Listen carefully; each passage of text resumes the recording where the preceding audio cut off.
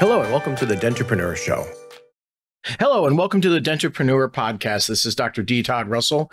With me today is a fantastic gentleman who I've had the pleasure to not only work with, but spend some time with. Unfortunately, not on the golf course where I'd like to spend some time with him, but in conversations over the years. Please welcome Mr. Jon Blair. Jon, welcome to my show. Oh, thanks, Todd. Thanks for having me. By the way, before we start, what's your golf handicap index right now? Oh, you're killing me, man. Let's just put that out there. Really? All right, I'll get it out there. It's around a 15 index. All right. All right. I'm not the best golfer in the world. My excuse is I had a reconstructed shoulder last year and just haven't recovered yet. But this year I'm laser focused. I got to get it down into that single digit, but we'll see. And let's reciprocate. Where are you, Mr. Blair? Just a few lower, but you know. Just a few. Yeah, just a few lower. Folks out there, when I do run into Jon for these snippets of conversations over the years, it's always as either of us are beginning or ending the round. And what everybody tells me is, oh, Mr. Blair was just here. He just left. And that seems to be every day. No, I'm just kidding. I wish. Yeah, I know you do. That's my dream. So, Jon, your company, Jon Blair and Associates, I know it has your two sons are involved, and you've been doing this for over 30 years now. You've got countless, dozens of clients currently. But over the years, tell us a little about Jon Blair and Associates. Sure. So we've been around, give or take, 28, 29 years. Our mission, so to speak, if you summarize it up in one sentence, is to teach our doctors and staff comprehensive business, leadership, and people skills for the purpose of operating profitable and professionally fulfilling practices. So that's it in a nutshell. What does that mean, as far as our services? We're typically hired by private practice only doctors. It could be a small solo venue. It could be a large group to help them achieve their goals long term. And by goals, I mean it could be the staff of their dreams. It could be financial independence by the time they're 55 to 60. It could be expansion.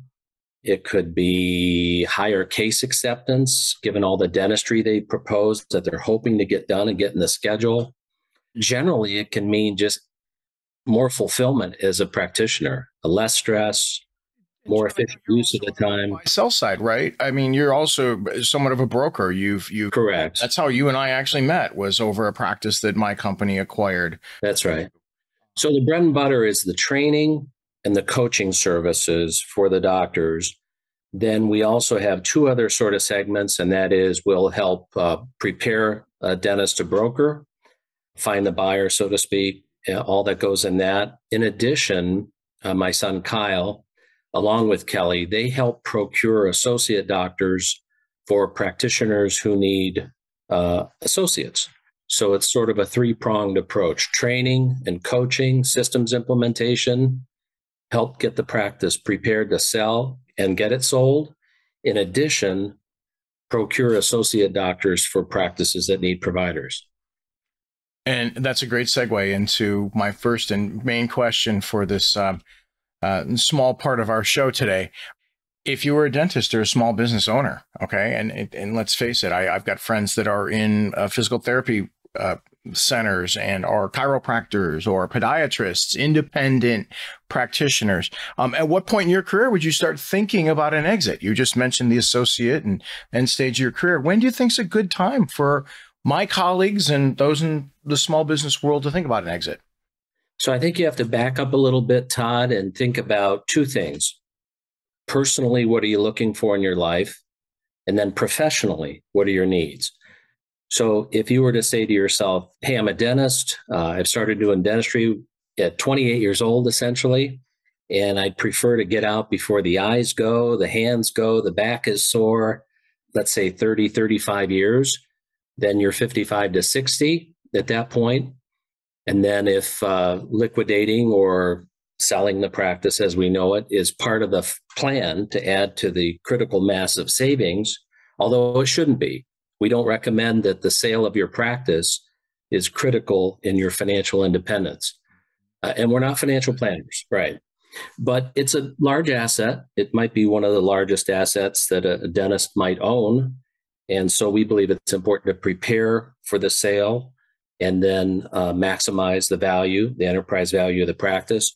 The short answer, Todd, to your question is 5 years, minimum 5 years to prepare for the potential sale of the office, whether it's to private equity, whether it's to a young, it could be the associate doctor in the practice. It could be someone that's been practicing 3 or 4 years that's looking to buy, right around that 5-year mark. And Jon, that's kind of what prompted me to start this podcast, is because so many of my colleagues are not prepared. You know that too. I actually like the year, I tell people it starts at age 35. That doesn't mean it's all done at 35, but at 35, the magic number is 59 and a half, right? That's the 401k, tax advantage to start withdrawing money. Right. Start at 35, you've got 25 years. The first 20 years, maybe 80% of it is done. 100% of the work, right? You're working that practice, you're driving it up, you're hiring associates and employees, and you've got a good set of systems and metrics and all that stuff. It's the last 5 years then that the rest of it is really done. And maybe that is finding the right associate and getting them in, or preparing for a private equity transition. Well, it could be tidying up systems. It could be that the physical plant is tattered, it needs some paint, carpet, chairs recovered. And, it can be little things, or it could be a major overhaul, but generally start planning for the actual transition about 60 months in advance.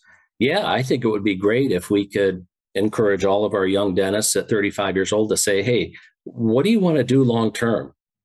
What do you want to do with your practice? What kind of financial independence are you looking for? What do you want to do with your life when you're not practicing anymore? Right. Some prefer to practice to 65, 70, as you know. That's fine. Yeah. Right. But have the financial independence in place, yep, and then choose to continue to practice. I call it options instead of obligations. Yeah. Right. I think we touched on this a couple weeks ago or last week. Time and time again, I've gone in to evaluate a practice. I heard Dr. So-and-so is interested in selling to my company. So I go in. And like we said, the equipment is, from 1964, and the culture of the staff is the same. And the doc's like, it used to do $1 million. That's what it's worth, because I haven't done, extractions and root canals. But no, sorry, doc, it's not. You're down to 2 days a week. That's what it's worth. If you want to work 2 days a week, 5 years ago, 10 years ago, we should have sold it when it was doing 5 days a week to that associate. And then you could have pared back. Well said. Absolutely. Yeah. So, well, Jon, this is just a teaser for today. So I want to thank you for these few minutes. It's a pleasure having you on here. I'm going to have you back countless times. I hope you're ready for it. But again, I appreciate it. And we'll be having you on in the near future. Thanks. Thank you. Thank you for joining us. Please follow or subscribe to this show on Spotify, Apple, or YouTube. If you would like further information or to meet with me one-on-one and discuss your practice, please feel free to contact me through my website, dentrepreneurllc.com. Many more exciting guests and topics are headed your way.